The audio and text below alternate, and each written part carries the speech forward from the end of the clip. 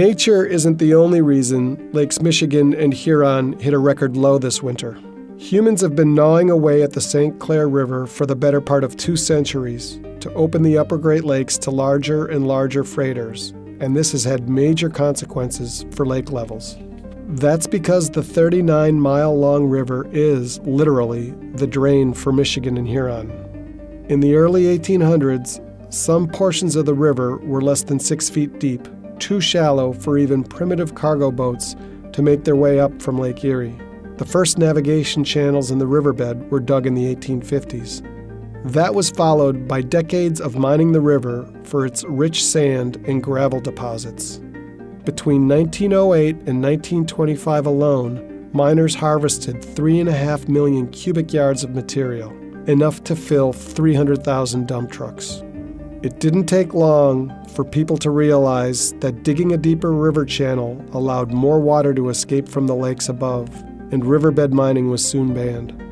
But dredging for navigation continued. The U.S. and Canadian governments agreed that each time they did a major excavation, it would be compensated for by construction of an underwater dam system to slow the increased flows.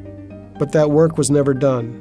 Not in the early 1900s when the channel was deepened to 22 feet, not in the 1930s when the channel was lowered to 25 feet, and not in the 1960s when the depth reached 27 feet. The net result of all this riverbed meddling, a permanent drop in the long-term average of Michigan and Huron of about 16 inches. That loss has been exacerbated by unexpected erosion in the riverbed since the last major dredging project that cost the lakes an additional 3 to 5 inches. That means the lakes are nearly 2 feet lower today.